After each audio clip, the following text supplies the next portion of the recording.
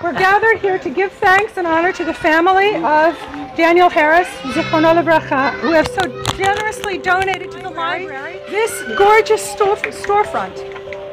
The new front is by far the most significant renovation that this library has ever undergone.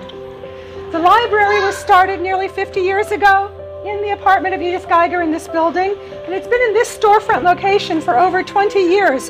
But until now, until the new storefront, practically no one knew it was here.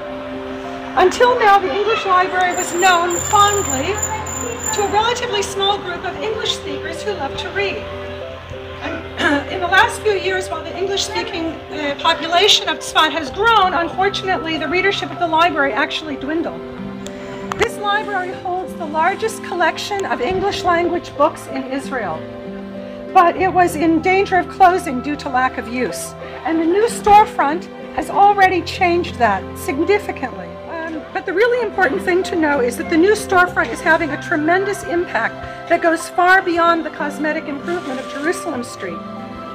Since the new front has gone up every day, passers-by, both native English speakers and curious Israelis, stop in and get acquainted with what we have to offer. Some join the library and check out books, some sit inside to enjoy the free Wi-Fi on their laptops, and some have brought their great skills and ideas to add to our growing list of programming in the library. Every single day that we are open, somebody new comes in, or 2 or 3 or 4 people. It's been fantastic. New programs are being initiated every week, and we now have either scheduled or plan to schedule laughter yoga, a poetry slam, author presentations. A book launch is scheduled this Wednesday. We have storytelling, a drama group, movie night, journaling classes, and an English cafe for Hebrew speakers to help them improve their English. All of this since this new storefront went up.